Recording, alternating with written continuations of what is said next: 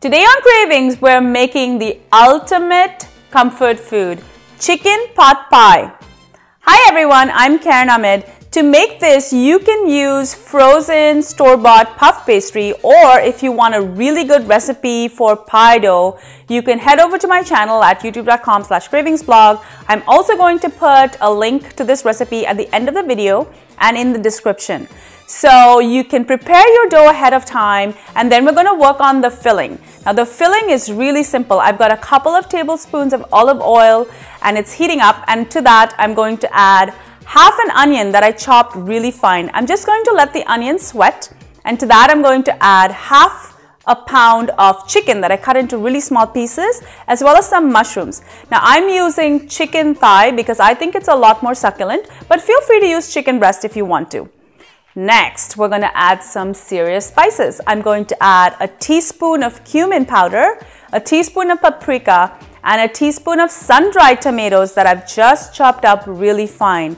I'm going to give this a good mix, and I'm also going to throw in half a cup each of carrots and celery, and then I'm going to add a cup of chicken stock. Now, I usually make my own chicken stock, and so it doesn't contain any salt. So I'm going to go ahead and add some salt to taste.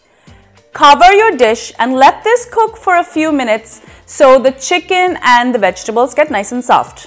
I'm going to follow that with half a cup of heavy cream, and I'm just going to mix it. You'll see it gives the whole sauce a delicious creaminess. Next, we need to thicken it.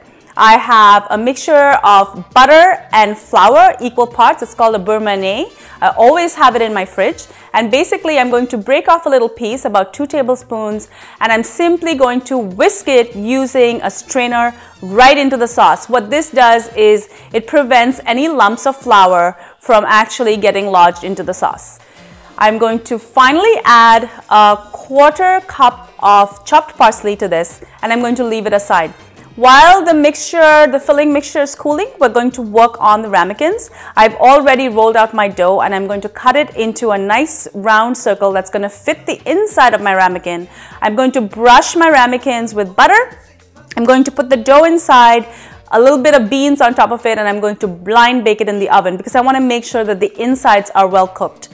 Once that's cooking, I'm going to work on the tops. I'm simply going to roll out the rest of the dough, and I'm going to cut circles using a large cookie cutter, and I'm going to use a smaller cookie cutter to cut a little hole in the middle so the steam can escape.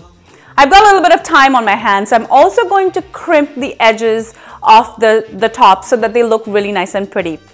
Once my ramekins come out of the oven, they're ready to be filled.